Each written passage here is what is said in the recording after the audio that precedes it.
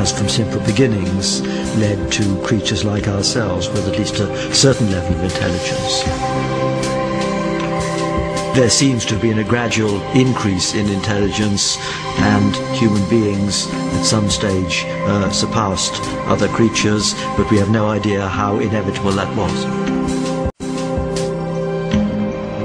The 4 billion years of Darwinian evolution are now part of common culture, but most people nonetheless tend to think that human beings are in some sense the culmination.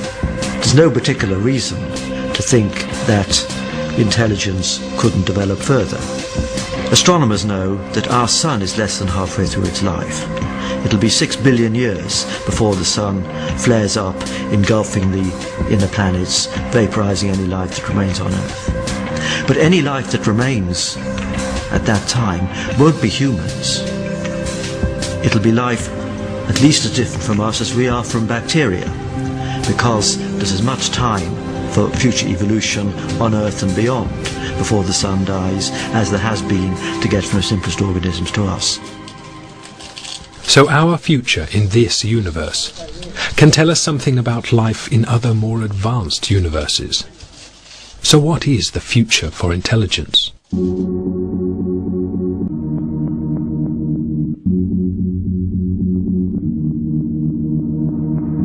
I think we have the most complex nervous system on Earth. Related to that, we may consider us as the most intelligent species on Earth. Maybe in the universe, at least our universe. That could be. We started with a chimpanzee-like brain, and it tripled in size over a period of 3 to 3 million years. You might wonder whether there's any expansion possible. Michael Hoffman has studied the structure of our brain and asked, would a larger brain increase intelligence?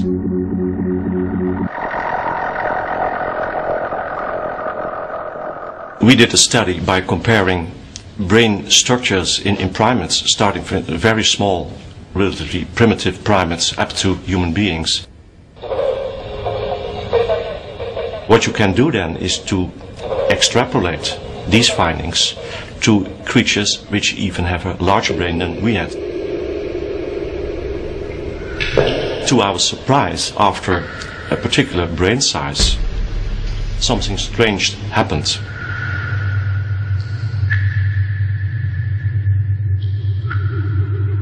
There is some maximum in intelligence, in processing power, in cognitive abilities, but beyond that point you find a decrease in number of structures in the brain.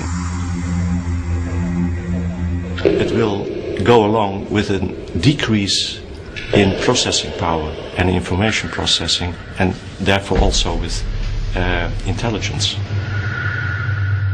It seems that as the organ of intelligence, the brain has reached its limit. If it becomes bigger, communication between the different parts of the brain slow down, and it actually becomes less efficient. So it can't hardly be better than we do it now. That's in fact the conclusion of all these calculations. We can't change the technology of our brain. In a way, we are prisoners of our ancestors million years ago, as far as the evolution of the brain is concerned. So unless nature invents a new way for organic intelligence to evolve, it seems that in this universe, intelligence has reached its potential. But some scientists see organic intelligence as only the first stage in evolution, and the next stage, they believe, has already begun. For the first 3 or nearly 4 billion years, the driving force of increasing complexity on Earth was evolution, natural selection, sexual selection. But in recent times, in the last few thousand years, it's not evolution any longer, but it's our cultural development that has taken over, and now this has been formalized into scientific and technological and medical development. That's where the action is right now.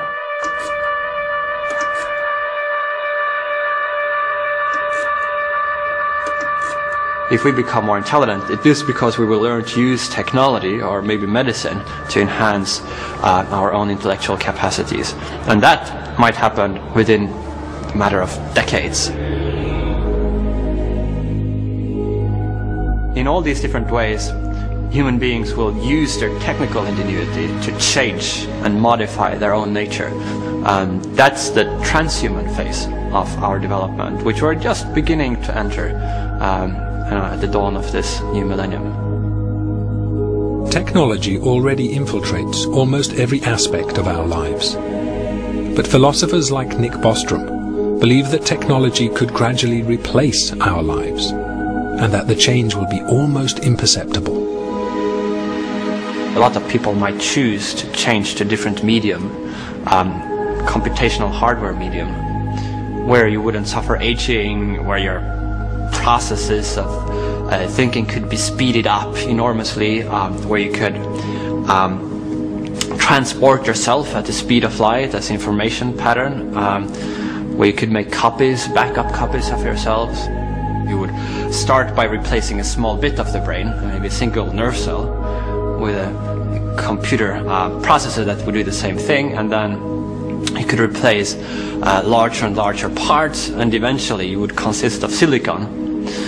And that sounds really scary and bad, but if at no point in this process you noticed any difference, and if you ended up with just the same mental life as you had before, then you might think it doesn't really matter so much whether I'm made of silicon or carbon, what's inside my skull, or indeed whether I have a skull or my whole mental life is implemented on a computer. But what matters rather is what you think and feel and do and how you relate to others. Technology could take intelligence beyond the natural capacity of our biological brains. Through technology, our universe could evolve superintelligence. The concept of superintelligence roughly means any kind of intellect that vastly outstrips anything that's possible for humans to do. It wouldn't just be a really clever human. It would be a large, by a huge amount, superior to us. There wouldn't be a confusion about whether it really was very smart or not. It would be on a completely different level.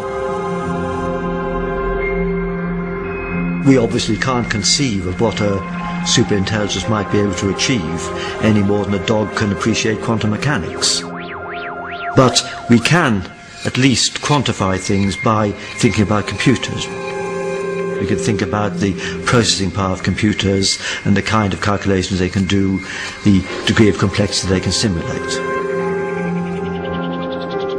We know that over a few decades, computers have evolved from being able to simulate only very simple patterns to being able to create virtual worlds, as it were, with quite a lot of detail in them.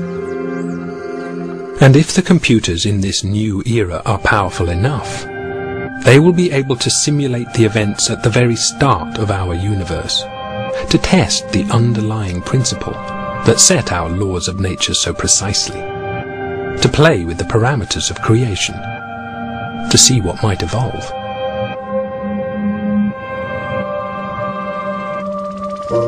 If that trend were to continue, then we can imagine computers which will be able to simulate worlds perhaps even as complicated as one we think we're living in.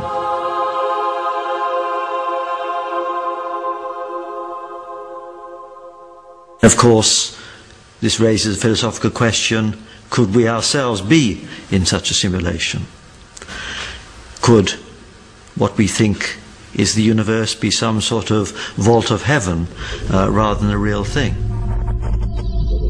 In a multiverse, there would almost certainly be beings that have evolved intelligence way beyond ours, with the power to run immensely complicated simulations. Our whole universe could be one of those simulations. So where does that leave us? In a sense, we could be ourselves the creations within this simulation, I suppose.